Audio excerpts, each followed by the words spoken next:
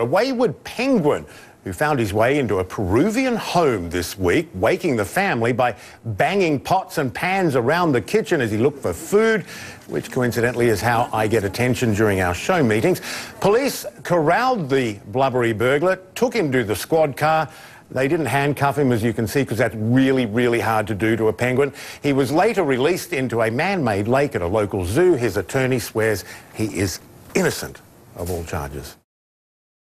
네, 여러분 안녕하세요. 라이브 오픈 CNN의 백진화입니다. 자, 앞에 뉴스는요, 어떤 펭귄에 관한 이야기인데요. 제목 한번 볼까요? Pilfering penguin nabbed in Peru라고 했습니다. pilfer라는 말은요, 좀도둑질을 하다라는 뜻인데요. 자, 펭귄이 좀도둑질을 한 모양인데요. 자, 가정집을 털던 펭귄이 현장에서 붙잡혔다 이런 얘기인데요. 자세한 내용 한번 보도록 하겠습니다. 그리고 제목이 여러분 nabbed 나와 있죠. 이 nabbed 하면은 nabbed 붙잡히다, 체포되다 이런 뜻입니다. 자, 자세한 내용 한번 보도록 하겠습니다. A wayward penguin who found his way into a Peruvian home this week, waking the family by banging pots and pans around the kitchen as he looked for food, which coincidentally is how I get attention during our show meetings. 네, 여러분 문장이 상당히 길었었죠. 자, 나눠야 되겠는데요.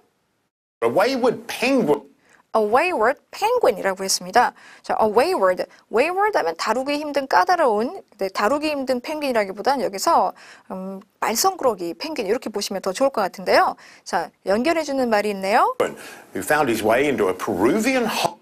Who found his way into a Peruvian home이라고 했는데요. 자, find one's way into 하면은요, 어디로 들어가다라는 얘기입니다. 자, 잘 알아두셔야 되겠습니다. Find one's way into 어디로 들어갔다고 했습니까?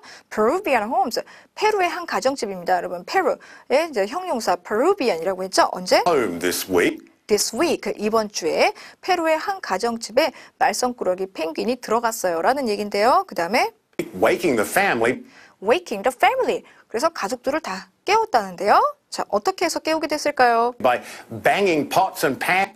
By banging pots and pans라고 했는데요. 자, 여러분, bang 하면은 두들기다라는 뜻입니다. 그래서 pots and pans 하면은 뭐 냄비 같은 거죠. 냄비랑 팬 종류를 두들겨서 가족들이 일어났다는 얘기인데요. 어디에서요? Around the kitchen. Around the kitchen. 부엌에서, 주방에서 그랬다라는 건데요. As he looked for food.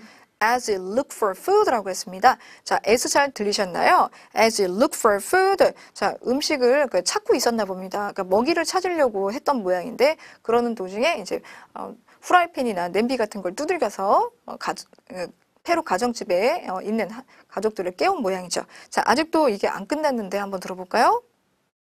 Which coincidentally라고 했습니다. Which coincidentally라고 했는데요. 자, 우연히도, 우연의 일치로 이런 의미죠. 그 다음 계속 한번 들어볼까요? How I get attention during our show meetings.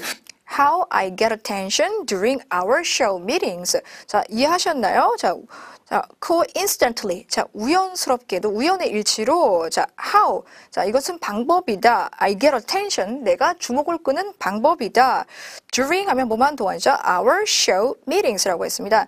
이 프로그램, 미팅이 진행하는 동안 내가 주목을 끄는 방법입니다. 이때 how 방법은 뭐냐면 이렇게 두들긴다라는 거죠. 두들기는 방법이 내가 주목을 끄는 방법인데 이 말하는 남자 아나운서와 이 펭귄의 행동이 이렇게 동일한 게 우연이다, 우연의 일치인가 봅니다라고 좀 이렇게 유머러스하게 얘기했네요. 자, 이 문장 다시 한번 들어보도록 하겠습니다. A wayward penguin who found his way into a Peruvian home this week, waking the family by banging pots and pans around the kitchen as he looked for food, which coincidentally is how I get attention during our show meetings.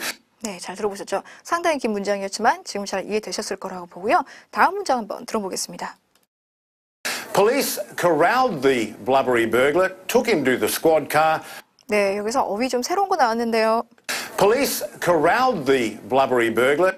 Police corralled the blubbery burglar라고 했는데요. 경찰이 여러분 corralled라고 했습니다. 여러분 corral 하면은요, 울타리 안으로 몰아넣다 이런 뜻입니다. 그 뒤에 뭐가 나왔냐면 the blubbery burglar라고 나오는데요. blubbery 하면은 지방이 많은 뚱뚱한, 그 다음에 burglar 하면 여러분 도둑, 강도를 얘기하는데요.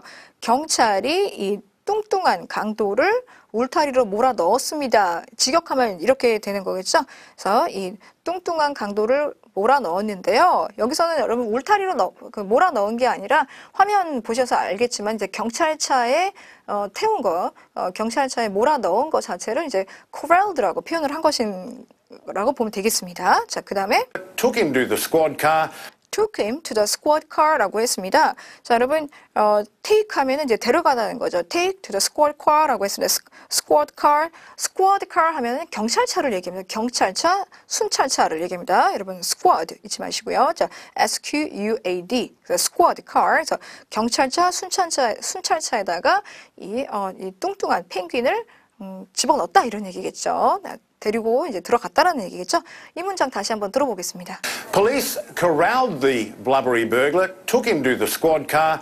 네, 잘 들어보셨죠? 다음 문장 보겠습니다. They didn't handcuff him, as you can see, because that's really, really hard to do to a penguin. 네, 되게 웃긴 얘기가 나왔는데요. They didn't handcuff him. They didn't handcuff him 라고 했습니다. They didn't handcuff him. 자, they는 여기서 police죠. 경찰이 handcuff 하지 않았다. handcuff 하면 수갑을 채우다. 근데 힘은 여러분 이 펭귄을 얘기하죠. 펭귄한테 수갑을 안 채웠습니다. As you can see, 여러분도 아시다시피 이런 얘기죠. Because that's really, really hard to do to a penguin. Because that's really, really hard to do a penguin 이렇게 얘기했습니다. 자, 정말로 왜냐하면 cause that's really, really hard. 정말로 어렵거든요. 뭐가 to do 그렇게 하기가. 근데 do는요 handcuff를 받는 거죠. 수갑을 채우기가 to a penguin 펭귄에게. 다시 한번 이 문장 들어볼까요? They didn't handcuff him, as you can see, because that's really, really hard to do to a penguin. 네, 자 어쨌든 이 펭귄이 경찰차에 태워졌는데 그 다음에 어떻게 됐을까요? He was later released into a man-made lake at a local zoo. 네, 여러분 잘 예상할 수 있는지요? He was later released. He was later released라고 했습니다. 여러분 수동태 was released라고 나왔네요. release 하면 풀어주다, 방사시키다 이런 얘기죠. 풀려났습니다. 라는 얘기인데요. 어디로 풀려났을까요? Into a man-made lake at a local zoo. Into a man-made lake at a local zoo라고 했습니다.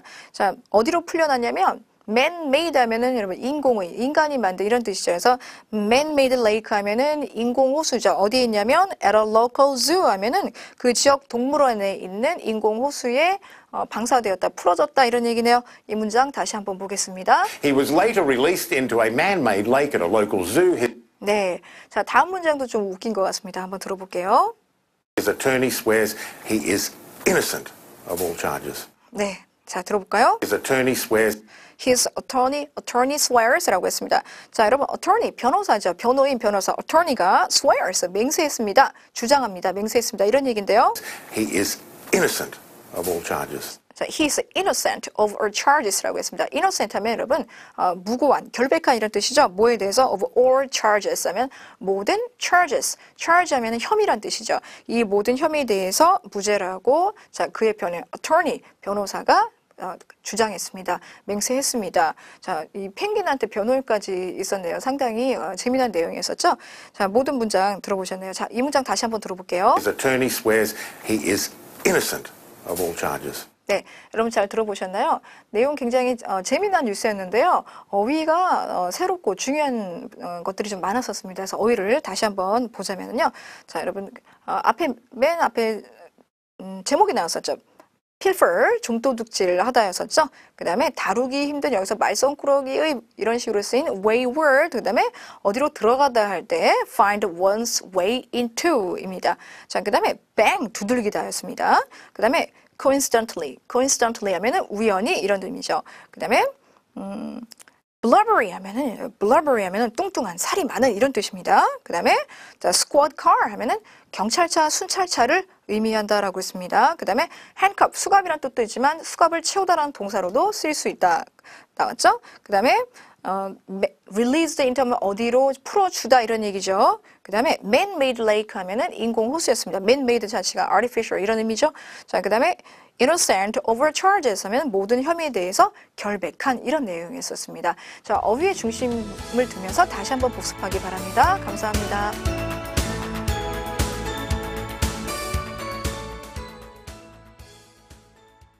A wayward penguin who found his way into a Peruvian home this week, waking the family by banging pots and pans around the kitchen as he looked for food, which coincidentally is how I get attention during our show meetings. Police corralled the blubbery burglar, took him to the squad car. They didn't handcuff him, as you can see, because that's really, really hard to do to a penguin. He was later released into a man-made lake at a local zoo. His attorney swears he is innocent of all charges.